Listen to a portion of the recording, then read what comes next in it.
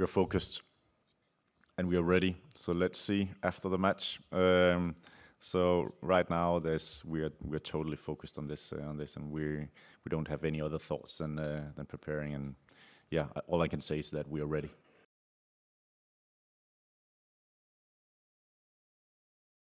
I think they'll come out strong against us. They won't just be sitting. I think they will run against us. I think we'll be put under pressure. They'll try to get close to us and get close in the duels.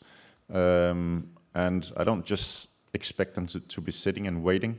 I see them also attack. Yeah, they pass the ball very well in the beginning, and then they find some spaces and some pockets. After duels, they pick up the second ball and they move forward and they run forward.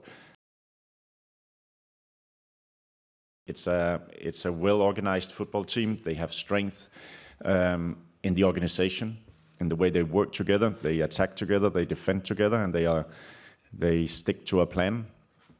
And they have some quality players, and with some strengths that's really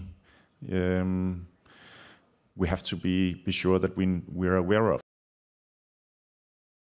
And I think every time there's a World Cup, we see the big emotions and what football really is about. The big celebration of the game, how much it means to the players, how much it means for the people around the world. Samtidig også, når det er et VM, hvor følelser er skruet op gange 10. Vi kan se det på de andre kampe. Og fodbold er helt fantastisk, og til VM, der kan du lige gange alle de her følelser, ønsket om at gøre det, og frygten for at tabe, og alle de der ting, de er jo i spil i endnu større grad. Så også, hvordan kan vi håndtere det bedst ind i et hold? Så alle de der overvejelser er der selvfølgelig, når vi stiller et fodboldhold, men først og fremmest så er det en fodboldopgave at vælge det hold, som vi tror